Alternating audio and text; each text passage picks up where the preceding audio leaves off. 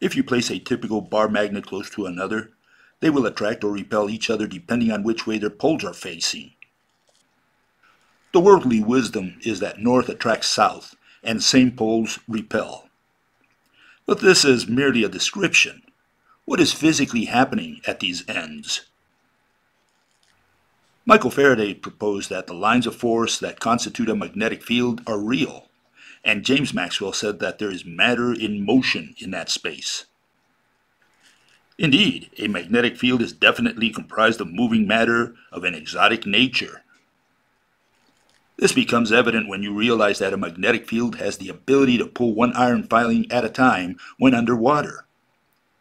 These lines of force sweep around the outside of a magnet and through its center. They flow into the South Pole and come out of the North. The fields of two magnets merge during attraction. The task then is to identify the physical medium, the secret agents that constitute the magnetic field.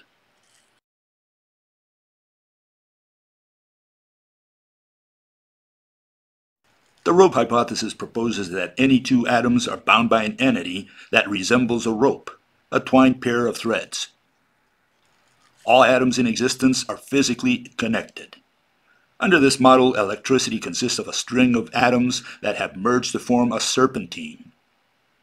This serpentine spins in place. Keep in mind that under the right-hand rule, the magnetic field runs perpendicular to the electric field.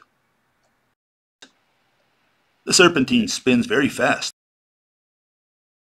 and induces threads to separate from the rope they formed. The rope model of magnetism proposes that Faraday's lines of force are physical threads that acquire our everyday macro-world property of touch by aggregation.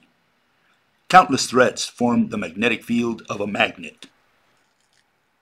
Let's now visualize how these swinging threads produce attraction and repulsion. We begin with an analogy to get a grip on the basic mechanisms. Imagine two brothers, Axel and Rod, skipping next to each other. Their ropes are swinging clockwise. The ropes interact. Axel and Rod are drawn toward each other as a result of this interaction. Rod now turns around and faces Axel. Their jump ropes now clash and push each other away. Let's now extrapolate these mechanisms to magnets. It is misleading to divide a magnet the traditional way, into north and south poles. In order to understand the mechanisms of attraction and repulsion, it is more profitable to divide a magnet into top and bottom halves. Consistent with our experience with lines of force, the threads on the top half swing around, enter the traditional south end, slide along the interface between top and bottom halves, and come out the traditional north pole. The threads on the bottom half sweep around in the opposite direction, in a mirror image of those on the top.